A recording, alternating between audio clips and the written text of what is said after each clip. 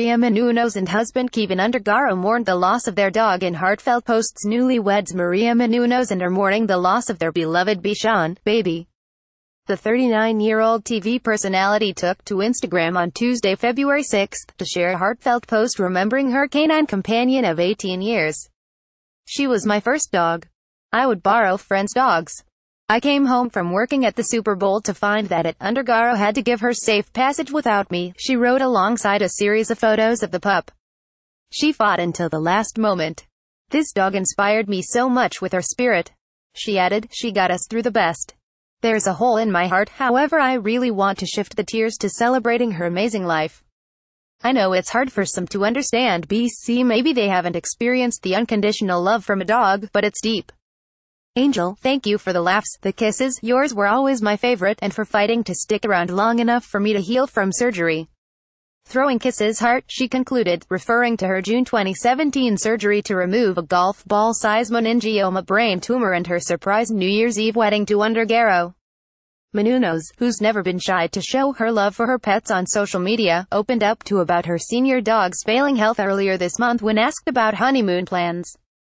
"Our babies are very old right now. We have two Bichons that are both turning 18 this year. We in our last phase with them, so we can't travel together until we give them safe passage," she told at the time. "No one can babysit them in the state they are in. They need one of us, and so we are deciding based on what happens with them when we'll go on our honeymoon. Hopefully maybe this summer or something."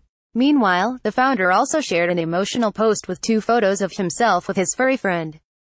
He recalled the hard courtship he and his now wife endured early on in their relationship and wrote, "When we got to LA we had no money or family, but then we met you. You loved us both, but you knew I especially needed you. I was shattered at that time so bad that my heart literally ached with each breath. When it did ache, you instinctively curled up on my. No matter who called you or what treats were offered, you refused to leave that aching." He continued to compare the dog's strength and spirit to Maria's. "I know you didn't want to go. Fighter you were to the end. Like I said, you're just like your mom."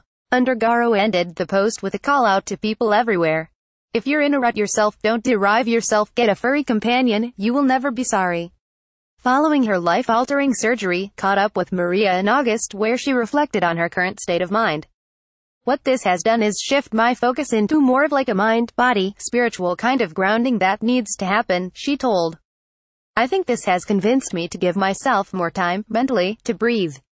As previously reported, the couple, who dated for more than a decade before getting engaged, tied the knot on live TV during Fox's New Year's broadcast.